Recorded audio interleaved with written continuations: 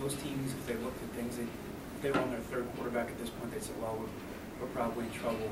You guys are 7-4, have a chance to go 8-4, play in a bowl game. Does that kind of lend credence that you've said, hey, I stuck with the process, I was confident in the decision I made? Does that kind of reaffirm that you did the right thing here with waiting to bring in Chris, seeing what you had in Chester, seeing what you had in Mike? Yeah, I mean, I thought we had victories along the way. I mean, I don't view it that way. I thought Mike did some great things for us early to help us capture some key wins. I thought Chester came in and captured some wins for us, and a critical win, bouncing back from Penn State right into Maryland. I think experience was the ally there for them. I think all the while giving Chris Coyer now a chance to develop and be able to come on the scene himself.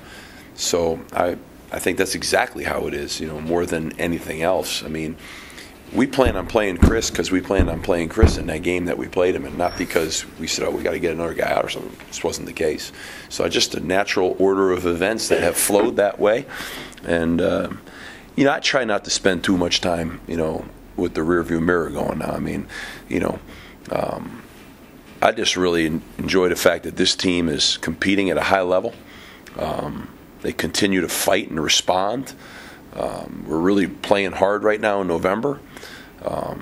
I see all positives. I think the development of our program is kind of the progress that I want it to be right now. I mean, there was an assumption made. I don't know why, but we lost some serious players last year. I mean, you lost a first rounder, a second round. They're both starting in the NFL right now. And then several other guys that went on to be free agents, so I think one of them is still playing, at least. My point is that's a lot at one program at a place, in a MAC school, any MAC school, really any school, quite frank with you. You can't discount those losses. While we've had guys say, well, they've played before. They have, but they haven't, been in it. I mean, Marquise Brown is one of our most consistent players on defense. He was a tight end last year and not playing a ton. So, I mean, there's been tremendous change from a new staff to young players on the field. We've had an offensive line here that was shuffled around with not tremendous productivity that is now having damn good productivity now. And so there's a lot of things that had to be done. There's just sometimes there's an assumption made that, this was going to happen, a lot because you got a returning tailback and all that other kind of jazz, right? That's one of the top backs in the league. Got two backs coming back here. But, you got to have a line that can block and make that happen. You got to have a defense that can play. There was a lot of question marks on defense this year, a lot. We changed the whole scheme here, And so, honestly, I mean, in the big scheme of things, we're playing pretty darn good right now and played pretty darn good early. There's a game or two in there that, certainly didn't go the way we think it should have went. But the rest of them kind of went the way they're supposed to go. You follow me?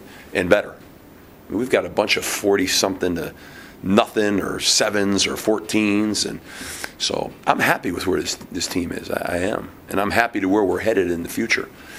I'm not delusional. I mean, we're going to have an absolute dogfight on our hands on Friday to get our 8th win. But I said it before, how many times has Temple gotten 8 wins? I mean, not a tremendous amount now.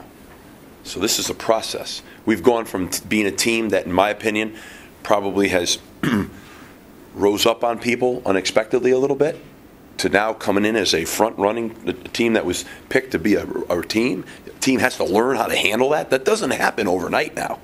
You have to learn how to become a team that's, not sneaking up on people, but a team of people they're playing their best game against you. Everyone plays their best game against us now. That's happened right along, steady through the year. So I think all those things are real, and that's why why am I proud? That's why I'm proud. There's a process here of learning how to handle all that, and we're in the middle of that right now. And that's what happens when you have recent success. When you learn, when that success becomes a part of every year, and that's adapted into the culture of your team. And then I think the next step is continuing to find ways to win those big, tough contests, those championship contests. That's going to happen. and that's part of that phase. And but it's all about building it in the right direction as you move forward in the future. And that process was started and is still continuing along those lines. Every once in a while I think back to that playing Penn State. I told you Penn State had a pretty good defense. They got a pretty good defense. I mean, we played against an outstanding defensive football team on that day and played hard. So there's been a lot of victories, and a lot of victories other than just wins-loss victories. And like any other season, there's probably at least a game in there that you feel like you should have played better and you shouldn't have let get away from you. And that's where your disappointments lie. But we want to finish really strong here on Friday, but it's going to take probably our best game of the season to do that. Has it been about what you thought it would be, or has it exceeded what maybe you thought it would be? Where we are, our team, or where you came from? You talked about the growth. Yeah. Has it been what you had hoped, or has it maybe exceeded? I think it's better than what I hoped. It's probably what I'm trying to tell you. I think it's better.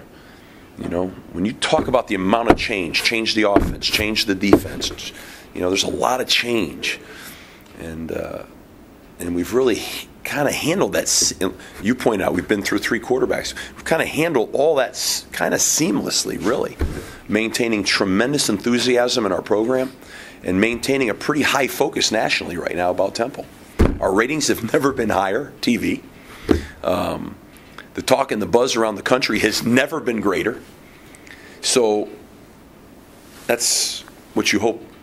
I'm hearing guys talking about these tremendous successes for first-year programs winning 5 and 6 games. And they are. We're trying to get 8. So, is that a great success? Yeah. But we're having this nice conversation right now. But all our team and all we care about right now is finding 8. It's not time to kumbaya, you know what I mean? It's time to go get 8. And that's our approach, that's our mindset, that's our demeanor, that's how we'll go practice. We'll go practice really hard today. You'll not know that we won a game on Saturday. You won't feel that way on that practice field today. So it's going to be a tough day, but those are philosophical questions that I'm answering for you. Probably best in the wrap-up, at the end of the year. But right now we got to go win us a football game, and I'm telling you, eye to eye, man to man. This is the best defensive team next to Penn State that we've played all year long. That's a fact. So that means we better play great on defense. We can't play on the long field all day long. That won't be productive. We've got to get some short field, and our special teams have got to help us so that we can win. So that's kind of our mindset. And we're going to have balance in this game. This game will have to truly be balanced out.